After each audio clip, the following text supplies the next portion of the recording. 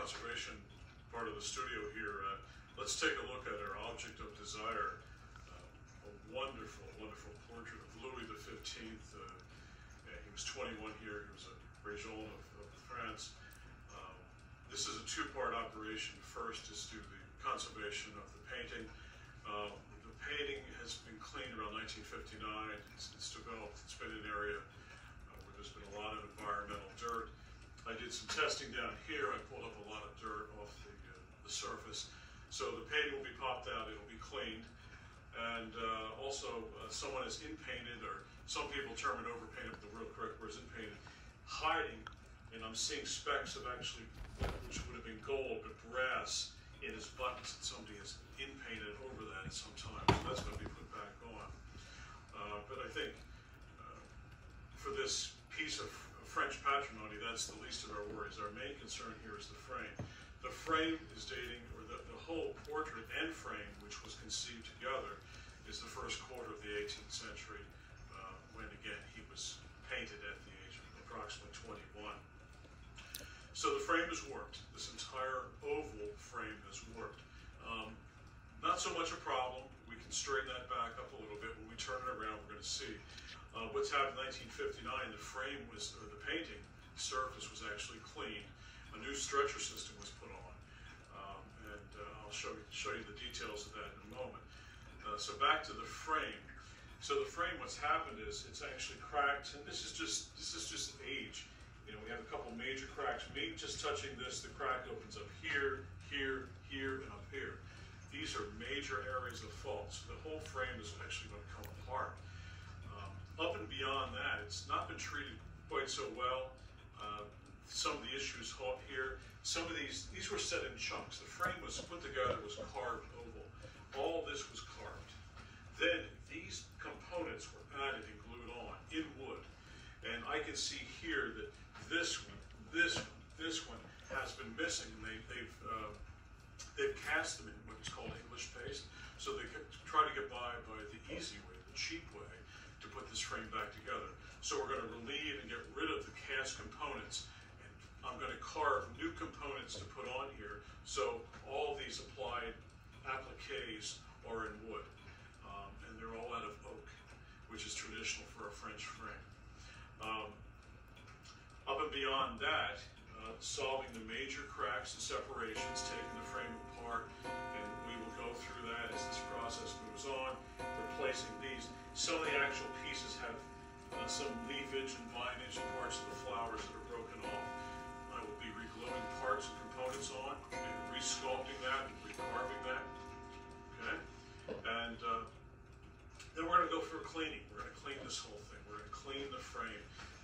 This frame has remnants down here all throughout the upper level of the ornamentation of a gold paint. All has to come off. This was, not so unfortunate because I'm seeing through here to the gesso. I'm seeing through to the red bowl layer of clay. And as we've talked before, you can tell the country of origin by the color of red or yellow ochre bowl clay. So you can tell, so this is definitely French. So if you had someone trying to sell you this as Italian, it's not Italian. So if you really knew what you're talking about, and that's a good thing. So we're gonna get the whole frame in preparation for gilding.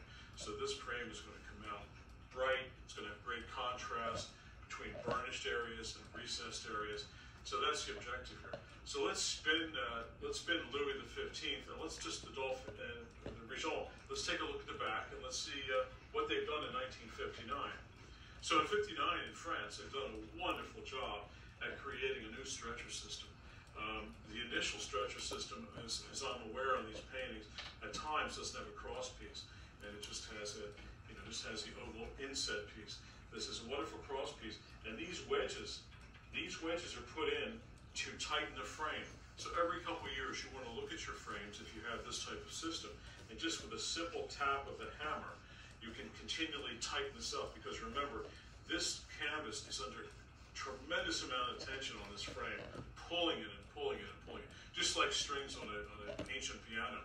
So at times you want to relax them so the superstructure can have the time to get its gravitas back. So we're going to pull this out in just a few minutes, pull the frame out, take a bit of a closer look up front and personal close, and take a closer look at the back of the frame. So Louis in the conservation studio for just a bit of a stay. Probably it's going to take start to finish maybe about 6 weeks to do the job properly. It's going to be 23 karat gold around, all handmade gesso, and I have to make the bowl clay out for the process. So let's move on to the next step of removing the painting. Okay, so we're continuing examination on the flat surface of our painting first on. And I have some really good raking light here, and I can again see where there's been some in-painting on all the buttons. And I can see very faint gold in there, so I'm assuming it was gold powder, and some very bad processes of hiding it. Having a little bit of an issue here. White, too much of an abrasion or something, and then here there's been some kind of damage, but all in all it's not bad. We want to clean this painting, and I tried a piece just under the frame in the rabbit, and it is dirty, just environmental stuff though. And again, this was last done in around the 1950s. But let's just take a look at the frame while we have it flat. So what the frame has done, the frame is crowned. It's going this way. So, and part of that's just the wood drying out. And a lot of that early on, maybe the first 100 years, was it was covered with gold gesso and bowl. So it was impervious to ambient air going in the wood. So the wood on the back part of this frame was breathing all the time. So it's going to have a tendency to cut back toward where it's breathing. Okay, but now we look at the frame. A lot of the gilding and all that surface has been removed from cleaning, abrasions, and just environmental factors. So beyond that, the frame, once it's re-glued in these major cracked sections here, but again, it's all going to come apart into 4 major sections, and any additional cracks, the old glue or any adhesives or a new clean surface will be rendered, and then it'll be re-glued with a high glue. So we have here, elongated crack here, a couple up here, 1, 2, 3. So again, as I'm surfacing here, I'm detecting a little bit of gold, but also some gold paint. So someone has really bastardized this. And as we talked before, these were carved wood segments placed on this initial frame. Okay? A lot of them have lost petals of flowers, which I'm going to replace. There's loss here, here, here. These are petals, there's loss. These are very old losses, and someone's come back and actually put some kind of gold or paint over to hide the losses. So we're going to try and take this back as far as we can to what is original. And again, some of these, this one here, and we have one here that's been recast, and it's called English paste. It's going to be just a variation of gesso. So they cast it, they're taking it an easy way out. They wanted to create this and plop them on without, maybe they didn't have the skill to do any hand carving. So these guys will be replaced, they'll be popped off. And some of these have come off and they've been re-glued loose, or askew rather, like this one is too much this way. Okay, so it's got to be popped off, cleaned, and put back in more of a straight line. So that's what's going on here. We have some original gilding here in this gutter coming around. What we're seeing here in the red is a bit of mold, and that's the red mold from cleaning. We can see a little bit of gesso, the white peeking through in various places. And right here we're actually down to, I thought maybe some of this would come up, but no, that's actually gesso. The base gesso still has a really good bite. And remember, when we gesso this, we're going to talk about this, the process in a bit, again, how to do this. We're going to keep as much of original gesso as we can as possible. When you put gesso on a new frame, a restoration area, you can't fill up all these wonderful original carving spaces, otherwise they have to be carved out. So in French it's called reparure, or recutting. So we have to recut the gesso to bring back the detail that was first put in by the wood.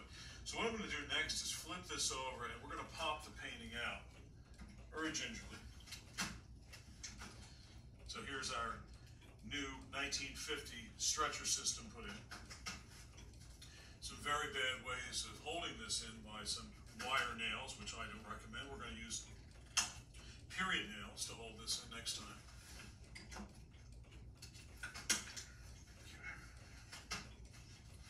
So we had just 3 nails left.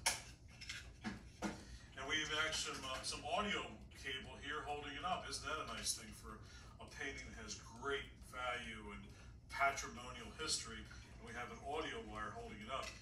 But this is interesting here because we see that the frame, the initial frame, is made out of 4 pieces of timber, 2 horizontal, 2 vertical. So we're having joint failures here. And here I can see this joint failure part and parcel. And I'm digging my dental pick in here. These are woodworms. So the woodworms have gone in and eaten up. The woodworms love to eat glue, and the hide glue is very sweet and nutritious. They love to munch on it. So what they've done is gone in and eaten the joint away. And then the pull of this wire just hanging with the joint being deteriorated here and up here. I can see more woodworms up here. So it's caused the frame to bow. So when we do the rebuild of the interior of the frame, the joint, the tenon that's on here and here, and we flatten this back down upon gluing to a flat surface on the bench, will alleviate, will really stabilize it. So unfortunately, we're going to get rid of the audio wire and replace it by some nice braided traditional cable that was used in the 18th century. And we have a new eye hook. We're going to use some old eye hooks. We have 250-year-old eye hooks. So let's see how easy this guy's going to come out. We got one more nail over here. And what they did was they really sunk the heads down so you can't see them. So here we come.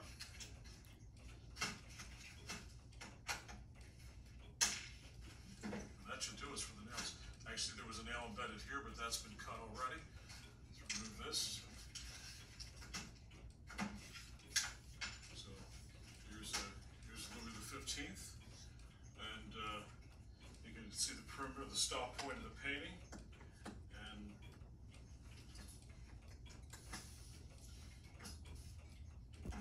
so we're having some issues here also on the painting. We're seeing they apply a paper around here that tends to protect the canvas from fraying, and we're seeing we're having some degradation. Stop. Can you pick up from when you first pulled it up? Want to put it back in? Because well, not just from the moment that you were. Yeah, what happened was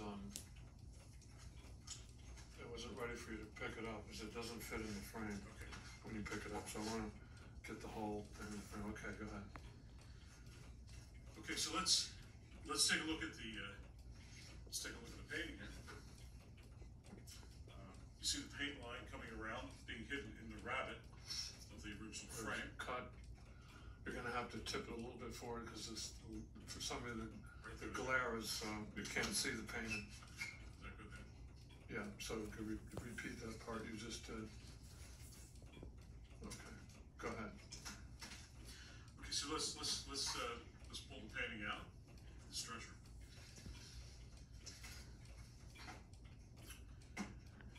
Okay, so you can see our paint line coming around that was hidden in the rabbet, and I can see more now. Some of the surface, a little bit of surface degradation, some of the failure of the varnish that's been put on, and we'll address that later. And traditionally, you pull the canvas over and you nail it, then you put you paper around it, and this has been done a long time ago. And what's happening is we're getting actually a breakdown in the paper right here, and that paper helps hold the canvas and it starts to fray, so it keeps it somewhat protected. So anyway, we're going to deal with that later on. I'm going to set the painting aside, and then we're going to take a look at the frame a little bit further. Let's get a little more in depth in the frame. So again, we've spoken about the frame and these major areas. Okay, stop. Take that up again, right? Yep. Start from there. Okay. Okay, now with the painting and the frame out, the stretcher that is, and let's talk about the base frame here, the gilt frame. So we can see that we're comprised of 4 basic pieces of timber, and this is French oak, as traditionally frames are done in France. But you can see here that, you know, was this a mistake? I mean, it appears to be how it was made. They actually, but it's not. I mean, it made it appear to some to say, oh, is there a triangle inset in here? Is there a triangle here? No, this is an original piece. This is a very weak structure.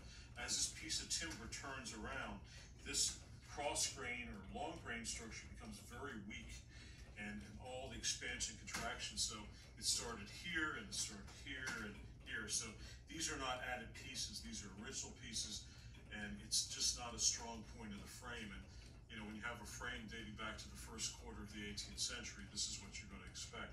But nevertheless, all these pieces are going to come apart. You know, we'll continue on. I'm going to show you that these pieces of the frame and how we're going to rebuild. Once we get inside here, you can see that they put wooden pegs in to hold this together, the tenon, but again, the woodworm. So we need to see the amount of degradation here. We may have it here actually too. So let's flip over.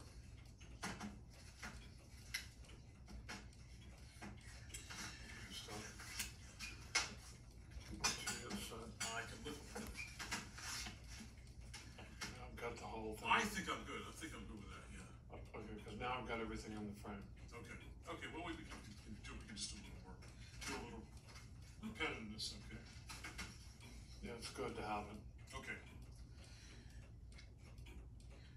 Okay, so flipping the frame over here, this is where these triangular areas here were. You don't see much of them here. We don't want to see them telegraphing through, and these lines are part of that triangle right here and here, here over to here. So the long grain is breaking, and that's what we want to address with the high low. So that is item number 1. So you know, next we're going to be taking the frame apart. To do so, we're going to have to remove some of the ornament, such as down here. We have this piece of ornament that actually bridges over the crack down here. So these are going to have to be popped off very sympathetically with heat, prying just a little bit, and hence we'll have this frame essentially into 4 pieces. At that point, we're going to deal with the triangular pieces, pulling those out, re-gluing, re-adhering those, and then putting the frame back together, and then going to a cleaning. So the next time we'll pick out, we'll have the objects, the components on the table here, and ready to show everyone how this is going to go back together. Okay, moving on. Before we disassemble the Louis XV frame, Regent's frame, I want to explain some things I've done, explain the tools and some things I've created with gilding and as far as framing. So our episode of framing and gilding is all going to come together. And so let me just give you a little bit of background. So I'm certified as a Italian gilder in Venice, Italy, and in Paris, France. And this was a class project in Venice. Had to carve this. This is carved in lime wood, and then gilt and with a patina put on it. So nevertheless, quite the challenging. There was a lot. You talk about high relief. A tremendous amount of material was removed here to produce this. And this was done a number of years ago now, about 17 years ago. And it's got some kind of green patina going on here, but these have been handled and used in demonstrations, and they've been thrown around and cracked, and various things have happened to these some of these objects. So a simple shelf, as we call it, a simple Italian shelf, a Venetian shelf. Okay. So let's move on. Here's just a wall ornament, and what I'm showing you here is what I want everyone to get the effect of is the bold clay, the red clay, what it looks like. And again, these were used as samples in teachings aids when I've taught about 30 different classes of gilding, and you know, students will come up and put some gilding liqueur and you know, slap a piece of gold on and things like that. So I have a whole series of these. So there's no rhyme or reason for you know, what these look like, other than I did the initial sculpting on this and the laying of the board, the clay on it. This is a class project. In when I was apprentice in Paris for 2 years. So first of all, let's flip this over. Let's take a look at the back, like we did on our Louis XV frame. This frame, you know, it's a French frame when it has sliding taper dovetails in the corner. So if someone was trying to sell you a frame and they said it was Italian, English, or American, don't know what they're talking about. But in general, this will hold these corners like nothing and they'll never come apart. Okay, let's take a look. So this was a year project off and on, slow pace as a class project. So I had to build the frame, then I had to sculpt the frame, and then come back and gesso it, recut it, and apply the yellow bowl, and the yellow bowl again, the ochre, goes down into the deep recesses. So in the process of gilding, as you can imagine, we have a lot of relief going on here, even some of the cross-hatching and very minute cross-hatching down in these low areas. You miss gilding. So if you have a yellow ochre bowl, then you don't notice the holiday or the mist that's there. And then just on the high levels of carving, I put the red bowl or red clay, and that will transpose through the thin piece of gold, and it creates another contrast with the matte areas. So these high areas with the red, not only is it transmitting through the gold, changing the color of the gold, but they're also going to be burnished. So they're going to be at high polish, and then the recesses will be a matte. So we're creating a contrast here. And then the gutter is just in the red bowl around here. And some Louis XIII, Louis XIV frames would have applied sand in the gutter to even create a more matte finish to diffuse the light. So we're going to move to another frame.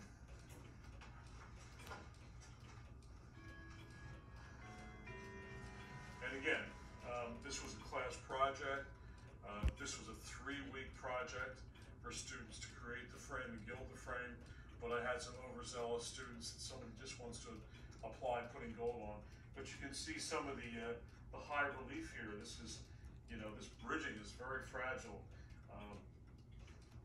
Again, let's take a look at the back. Sliding taper dovetails in the French style. And here's where the gold is laid down properly. It's very beautiful, and this is all burnished, a high burnish, just lovely. And students were experimenting with other powders and things like that. So,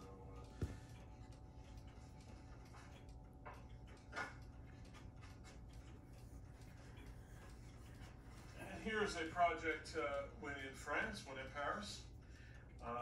The objective was to create molds. So when you're a gilder, you may at some times, particularly when you're copying or restoring English frames, to replace them.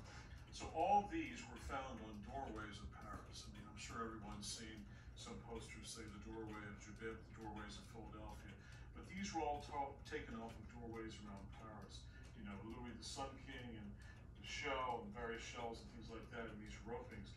So not only did I have to create the mold, I had to cast, and I had to put different gilds. So there's different, particularly the top row, there's different styles of gilding in that the patina is different. So we have bright gilding here with burnished high spots, matte low relief spots. We have an over patinized possibly here, showing some bowl coming through from wearing it a bit. And this is all needed to tie in to the restoration project when you're restoring a missing piece of gold on a frame or gilt object. This is smoked. These two are smoked. Louis is smoked, and this object smoked.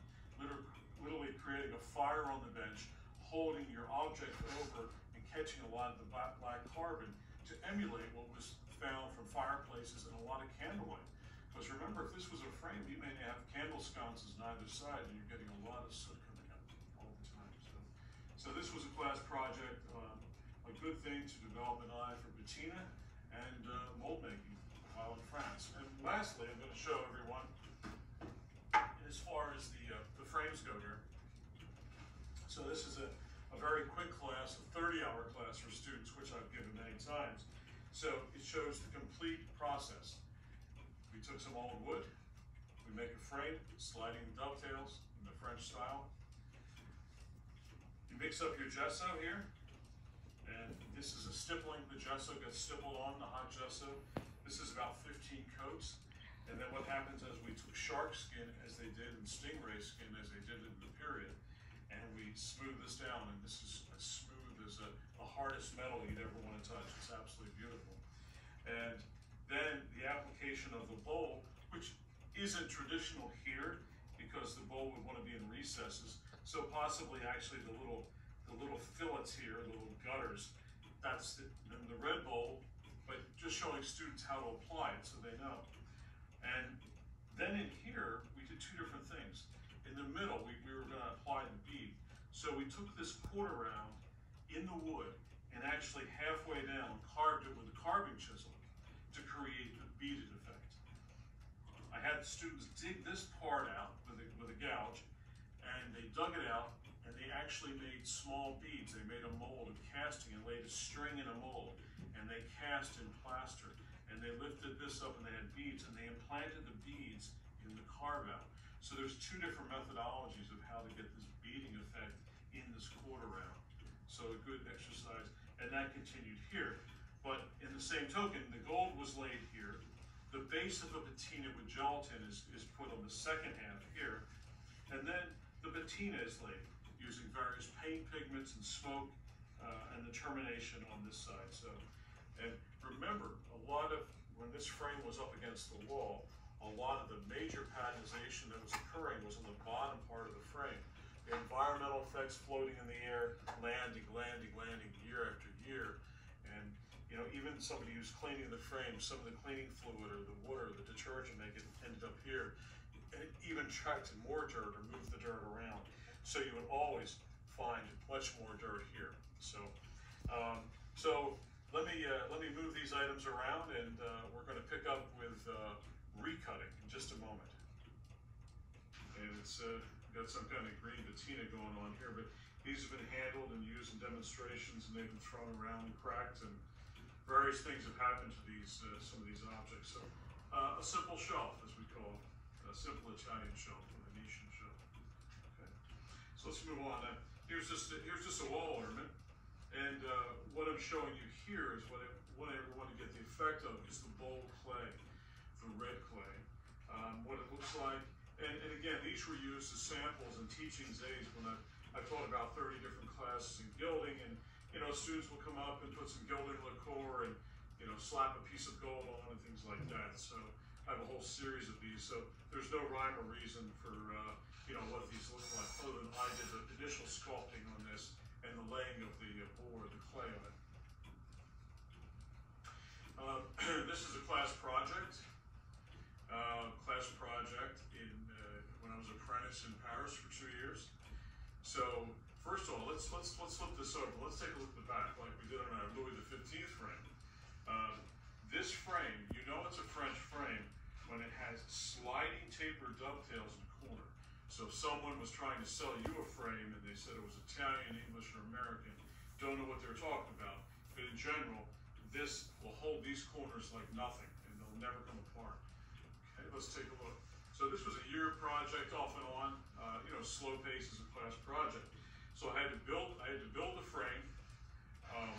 Then I had to sculpt the frame, and then come back and gesso it, recut it, and apply the yellow bowl. And the yellow bowl again, the ochre, goes down into the deep recesses. So in the process of gilding, as you can imagine, we have a lot of relief going on here. Even some of the cross hatching and new cross hatching down in these low areas. You miss gilding. So if you have a yellow ochre bowl, then you don't notice the holiday or the mist that's there. And then just on the high levels of carving, I put the red bowl or red clay, and that will transpose through the thin piece of gold, and it creates another contrast with the matte areas. So these high areas with the red, not only is it transmitting through the gold, changing the color of the gold, but they're also going to be burnished. So they're going to be a high polish, and then the recesses will be a matte. So we're creating a contrast here. And then the gutter is just in the red bowl around here. And some Louis XIII, Louis XIV frames would have applied sand in the gutter to even create a more matte finish to diffuse the light. So we're going to move to another frame.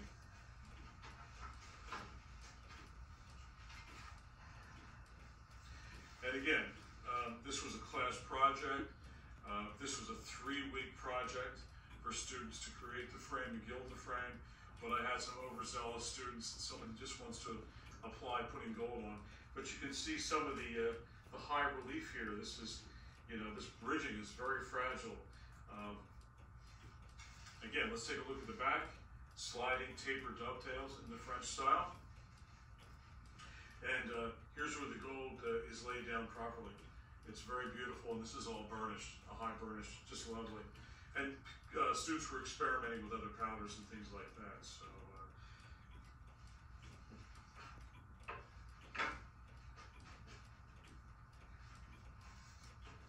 Here's a project when in France, when in Paris.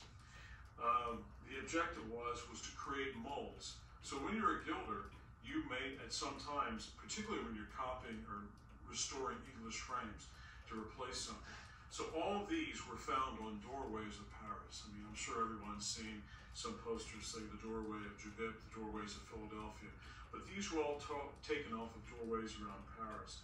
Louis the Sun King and the shell and various shells and things like that, and these ropings. So not only did I have to create the mold, I had to cast, and I had to put different gilds. So there's different, particularly the top row, there's different styles of gilding in that the patina is different. So we have bright gilding here with burnished high spots, matte low relief spots. We have an over patinized possibly here, showing some bowl coming through from wearing a bit. And this is all needed to tie in to the restoration project when you're restoring a missing piece of gold on a frame or gilt object. This is smoked. These two are smoked. Louis is smoked, and this object smoked. Literally creating a fire on the bench, holding your object over and catching a lot of the black carbon to emulate what was found from fireplaces and a lot of candlelight. Because remember, if this was a frame, you may have candle sconces on either side, and you're getting a lot of soot coming up all the time. So this was a class project, a good thing to develop an eye for patina and mold making while in France. And lastly, I'm going to show everyone as far as the frames go here.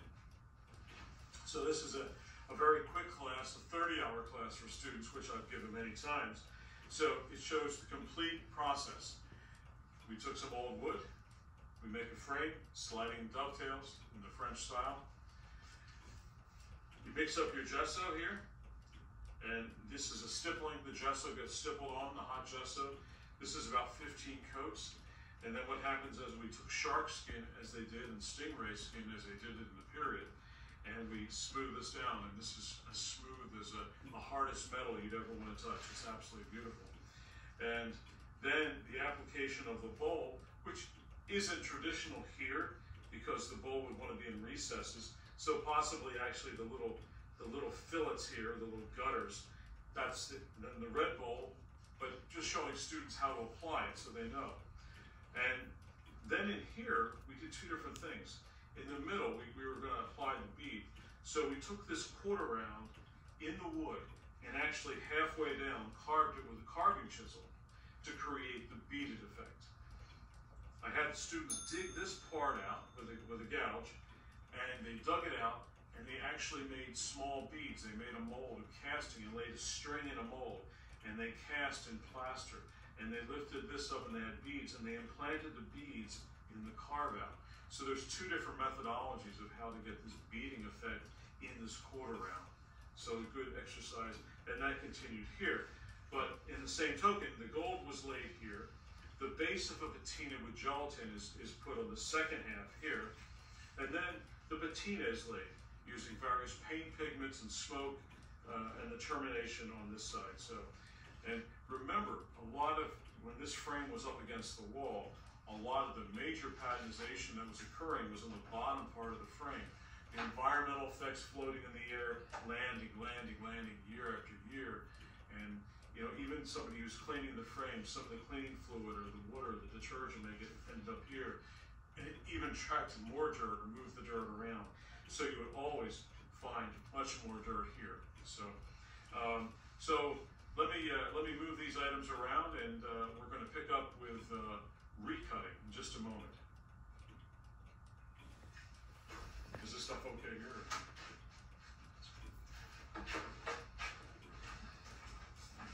Okay, so continuing on here, I have a gesso pound. It has 21 coats of gesso. And this is a great thing when I teach, try to get for two purposes. you get the students to prepare. Here's you can see the end of the board. There's 21 coats applied here. And after every couple coats, after every night, the next day they have to smooth this down. And this is like metal, it's so smooth. So it serves the students learning how to properly coat their gilded surface with the gesso, how to smooth it down. Secondly, they draw their proposed carving. So this is all about gesso recutting, using the French recutting tools. So first we need to draw our outline. This is a basket with flowers, leaves, etc. I'm going to put this aside and bring this one up. So this is the same basket that I've taken some carving tools and started to carve the basket to give the illusion of the woven material. Here's a flower showing the enveloped petals overlapping each other. And just some basic outlining first of the leaves. So this is really 101, but it's a great thing that students can take home with them after the class and finish this. And then it gives them an essence to look back on what they need to do for the next one.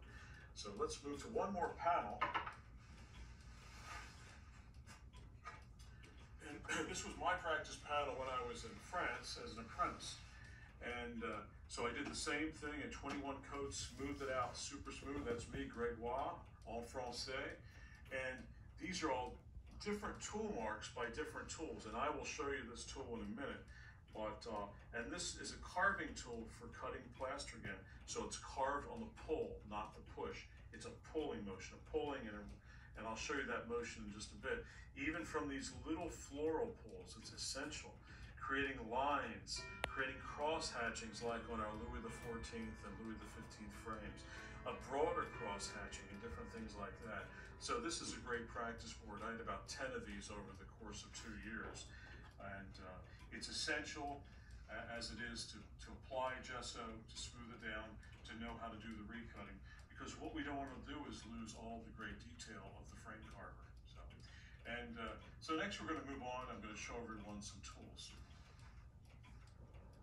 Okay, so continuing on, now we're going to finish up this little segment of our tutorial here on tools. So this is a tool roll that I typically carry around. I'm just going to randomly pick out a few. We call these mops, and this is going to be a mop for using gesso. So you're going to heat the gesso up with rabbit skin glue, and you're going to dip it, and you're going to stipple down your frame like this, right here. This rough surface. So you get in your hot gesso and you stipple down, and you let it dry.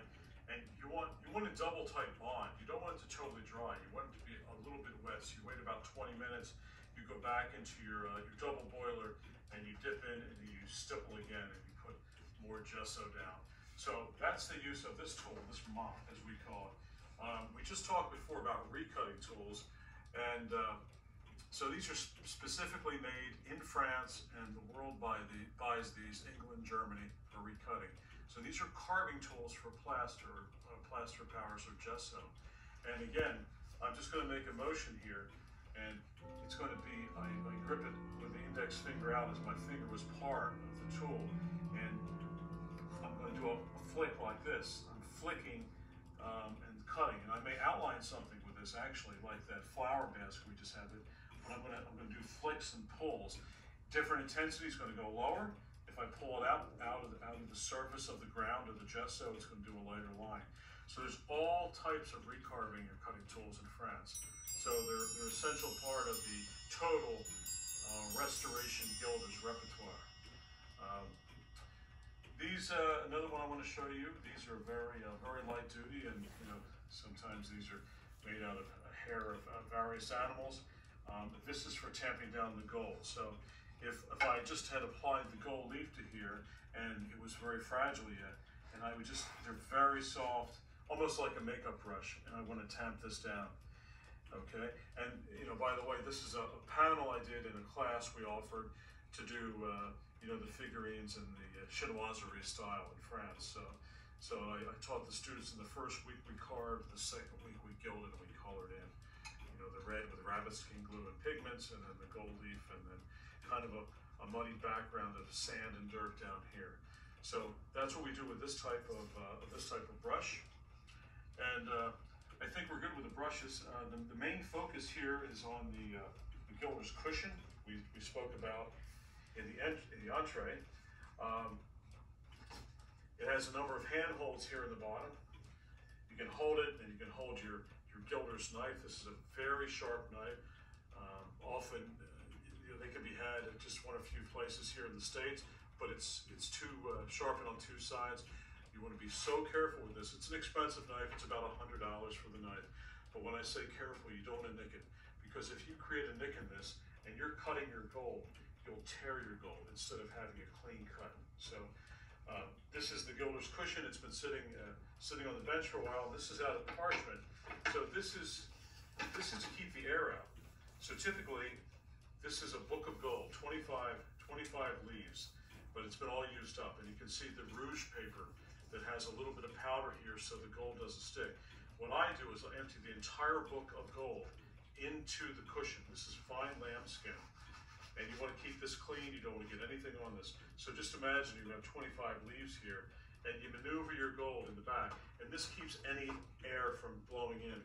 A no-no when you're an apprentice in a gilder studio, whether it's an apprentice in Venice, Italy, or in Paris, if you were to open the door without adequately addressing yourself on the outside, and you had 5 or 6 gilders and you blew all the gold, you'll be intentionally led to the door and never return again. So you have to be aware when you enter the studio that what's going on in the studio, how you come in, how you enter. So that's what this is for. Here is the gilder's tip. This is out of French squirrel hair, a certain type of species. The hairs stay very erect like that. And this is for actually picking up the piece of gold and setting it down on the object. And sometimes I put a type of animal grease on my forehead or my wrist. I'll hit the wrist, hit the forehead, and it'll give it a small charge. I'll pick the piece up and I'll lay it on the object. So these are rather expensive, around $100 for this. Sometimes we'll cut these down into 1/2 inch, 1 inch, whatever size we really need to do the job we're doing. Very essential. So we're not going to cut any gold today here because we don't want to waste a sheet of gold. But when we get onto the actual Louis XV frame restoration, we're going to get into that. So I'm going to show you the gold. So here we are with the gold. Gold is hand beaten for 2,000 years, as far back as we know. This is in Florence, Italy, Firenze. This is from Gustave Manetti. I prefer this. It's a triple strength gold, and this is a 23 karat gold. This right now is about $100 for this little packet. The frame we're dealing with is going to take about $2,000 just in gold. 23 carats. It's a deep double X. And you're going to see how fragile that gold leaf is. That's 23 carats. It's pure gold, and it's hammered so that this is 1/8 the thickness of a human hair. That's how thin that is. And I can flick it up a little bit, show everybody. And I will show you how to maneuver gold. One of the most important things is, but I like the Manetti gold. I can buy French gold, German gold, Manetti gold, or some gold is being actually produced in England. But this is still hammered by hand. And the Japanese also produce gold, but they're rolling it. They're pressing it with high weight rollers. I don't prefer that. So are the Germans. To me, it's a way of cheating. The gold comes out too uniform. This, you see the hammering marks, at least I do in this gold service. So it's very important. So more gold is on the way for this project. And again, I would take this booklet and dump all 25 sheets into the gilder's cushion at one time. And I'd put them all to the back. And I'd literally pull one out with my knife here, blow on it, flatten it out, and I will show you how to do this later in the project. In addition, we talked about patinization. The first type of patinization is using a gelatin. A gelatin is going to be a covering of the gold when all your gilding is done. And then on top of the gelatin, this will melt in water, in boiling water, not boiling water, but lukewarm water. It's going to melt, and it'll be applied with one of our gilder's mops. And your patinization, to do a restoration, or if you're doing a new frame, this is the basis of it. So essential is gelatin. I'm only showing you this, and this is, Kollner makes a system for bowl clay, and obviously a German company. And here's a red and an ochre. I don't use this. I show the students, if they don't want to go through the rigors of straining and rehydrating clay to make theirs from scratch, then they can cheat a little bit. Unfortunately, this is acrylic. It doesn't sand well. but we do traditional clays in rabbit skin glue. They sand very well. And so Colner is a way kind of to cheat, but you know, you can't do everything yourself sometimes when you're home. The student can, so until they get to a certain level, so it's very important. And in here we have, you know, some pieces of gold that have fallen to the floor, and we don't want to leave anything on the floor. I mean, it's too much money involved here in the gold, so pick it up and throw it in a container. It's bright and airy. So next we're going to move on to the disassemblage of the frame, the Louis XV frame, and show you how to put that back together and clean the mating surfaces.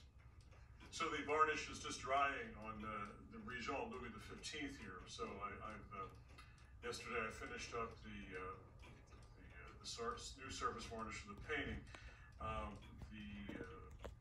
As far as painting goes and the cleaning process, the painting was, you know, moderately dirty, not that bad, but what has really come to light is a lot of Louis's makeup on his nose and his cheeks, and he actually has lipstick on for the painting sit. That came, and a lot of craquelure up here, so that's been taken care of. You couldn't see his locks before. Now they're flowing quite nicely. Also the ascot, you're seeing the artist brush strokes here and the curlicues and things like that up here and going down his breast. Very nice. And what was hidden totally was this beautiful blue in his shirt. Also the reds, the interior lining, which is a wool lining on his coat, and also these gilt areas for the buttons were totally masked over. So used three different solvents, going from the mundane, a little bit of water with a little bit of detergent, to something a little more potent, but be very careful. And then I came over with a Winsor Newton satin varnish.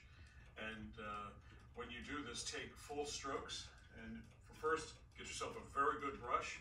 I have a brush here by Gamvar. It's a $65 brush, good investment, and take entire strokes and start in like an airplane landing and land on the painting and straight off the side. And then overlap that other stroke when you come back, so you didn't miss the initial landing point. So back and forth very slowly. You want to get a very thick coat of varnish on here. It's going to look extremely wet. We're putting satin, so don't be alarmed. It's going to take about 5-6 hours for this to dry. So, and when it does, you'll come back the next morning and you'll be very happy. So I think the museum will be very happy with the quality. This is about 25% of the quote frame and painting and restoration, just the painting. And next we'll spend the next 75% of our time working on the period frame dating from the first part of the 18th century. Okay, we're just finished up the last coat of varnish, the only coat of varnish on Louis XV, the Regent, the restoration, which entails this painting. This is a period painting from the early 18th century again. It's the cleaning. I used 3 different types of solvents, being very sympathetic in the beginning, get a little more aggressive toward the end. So I was able to pull a lot of the color out of Louis's face. It was a lot of black, a ton of dirt, a ton of smoke, and ton of oils from probably fires that were around in the room. And now I can see his makeup on. I can see his lipstick. He actually has lipstick for this sitting, and the locks of his hair couldn't make it out before, just almost jet black. So now that's really popping. As we move down, another thing that's come to life is the ascot. A lot of the artist's strokes and curlicues in the ascot here around his neck and then down his breast. The blues were totally muted out, so the blues are jumping now. The red velvet, or the red wool on the inside of his coat, and also some of the gilt that was put on the buttons is again there. It was totally non-existent, so it's back. And his cleaning process stopped. I put 1 coat of Winsor Newton satin varnish on, and shake up the container very well. If anybody out there is to try this, all of the flattening agent settles to the bottom. And if you don't do anything, buy yourself a really good brush. Gamvar I'm using here, a $65 brush. It's a medium the road, but you know, if you're doing this, trying to do something at home or you're learning, this is an expensive brush. What we want to do is take full length strokes. We want to land like an airplane in, brush loaded and straight off the edge, and then come back, come in a little bit, and overlap, and then finish the painting where you didn't land here as the airplane. So everything gets overlapped. Full length strokes, light touch, heavy load on the brush, and then it's going to be very glossy. And then once it dries, in about 6 hours, this is what you get because we want it sat. And I think it worked out very well. I mean, the museum has seen pictures of this. They're very happy with it. And they can't wait to see our progress on the frame. This is about 25% of the episode in the Historic Preservationist, doing the painting restoration. Now we're going to move on and get back on track on the frame, the period frame that surrounds Louis XV, the Regent of France.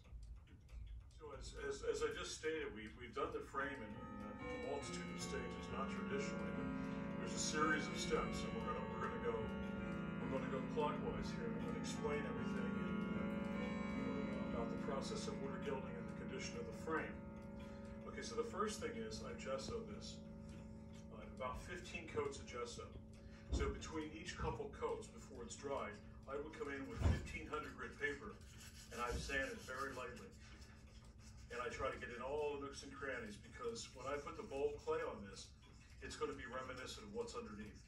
So the entire frame, all this floral ornamentation, the leaves have all been sanded with 1500 grit to make this gesso extraordinarily smooth, because in the end, we're trying to make this frame, the process of water gilding is to make this look like it's a piece of metal, piece of gold. And you can see this rocking. This is what I was referring to before, this little bit of rocking. That's the issue with the frame drying out naturally. So I wanted to show what it looked like and what it would feel like to have gesso here, pre-putting the bold clay on. And so I just did, this is called a gutter, right next to the gutter. I didn't get any in the gutter. So we'll talk a bit more about the new bold clay in a minute. But let's move on here, and let's take a look at this area here. What you're seeing is original bold clay from the first quarter of the 18th century. That's what's left. You can see where it's carved, how it's carved, the ornamentation, the design that's still left. So what we're going to do now is we're actually going to apply some gesso, which I have in the double boiler here, just a little bit of gesso. And we're actually, I normally put this on with a stippling effect. So I'm going to stipple into the recesses of the relief. And I just put enough in here just to get me through this little segment. So I like stippling because when this dries, and the next coat goes in, it forms a nice bond with the stipple.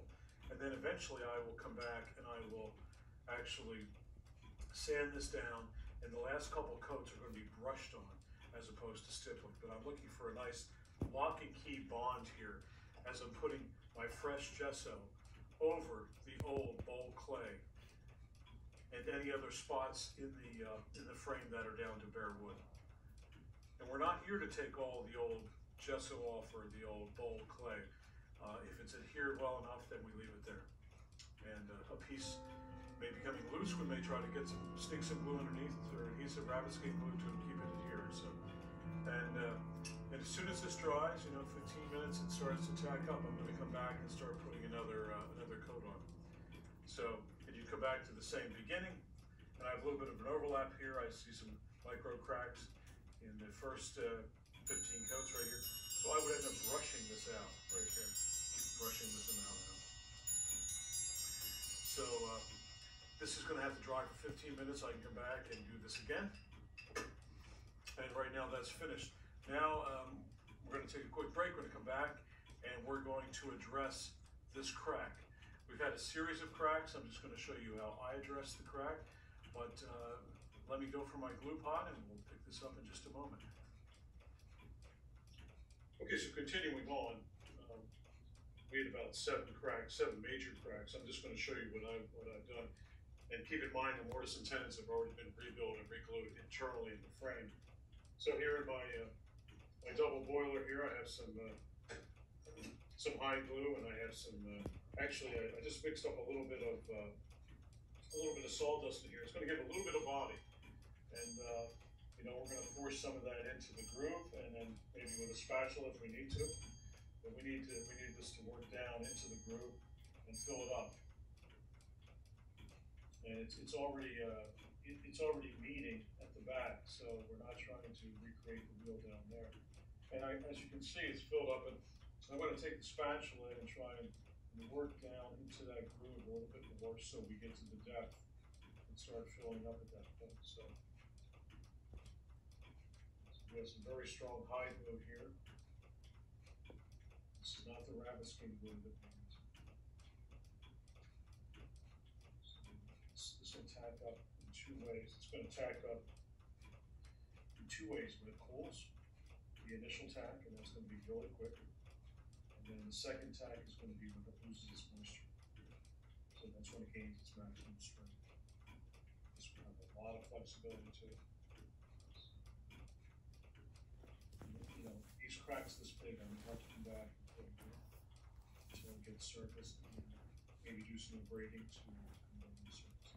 This way I keep a natural, the natural material of the frame, which see it's getting sticky right now. So we're going to move that back to our next operation in just a moment, and we're moving around the frame here. So let me regroup here. We'll pick up the next operation. So I left this segment in white, which is gessoed with about 11 coats. Every couple coats, I'll give a light sanding. If I raised any grain with the wood or the gesso, it kind of knocks it back down. Then eventually I'll just be, the beginning coats I'll be stippling because they want to grip to each other. My last few coats of gesso toward 9, 10, 11, I'll be using broad brush strokes over here.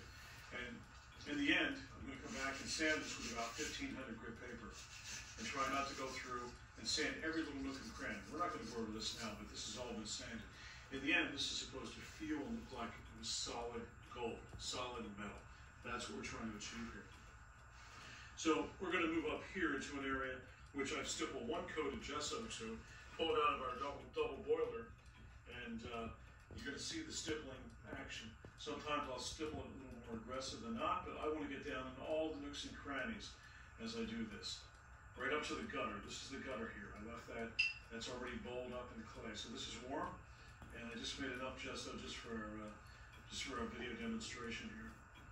So this will be number 2, and I'll probably go with 3 coats here, and then I will come back and let it dry for a bit and sand it, knock it down.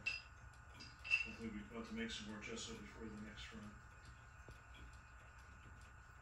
So good stippling action. You don't have to have a stipple brush, but just to get down all the relief, because we want a good basis those first couple coats. And don't worry about overlapping if you're getting it onto the white or the yellow bowl rather, because we will take care of it. So I think we'll take a break. Let me regroup here.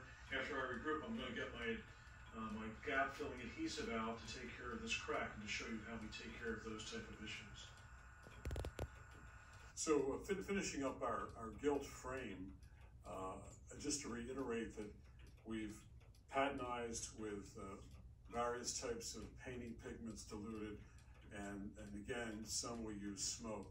We've come over that with a protective layer which will change or adjust or correct the sheen using a water-based gelatin. Food grade or above can be used. And so we have a sheen change, we have protection, and that pretty much finishes our restoration of the French frame up.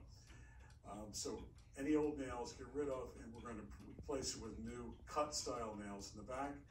And I think we're ready to go. And remember, our painting has been protected by a premium varnish, a UV inhibiting type varnish also, which is very, very important. So, so here's the finished product right here. I think it's a very smart representation, and the client is very happy with this. Thanks for everyone for listening to and watching episode 2.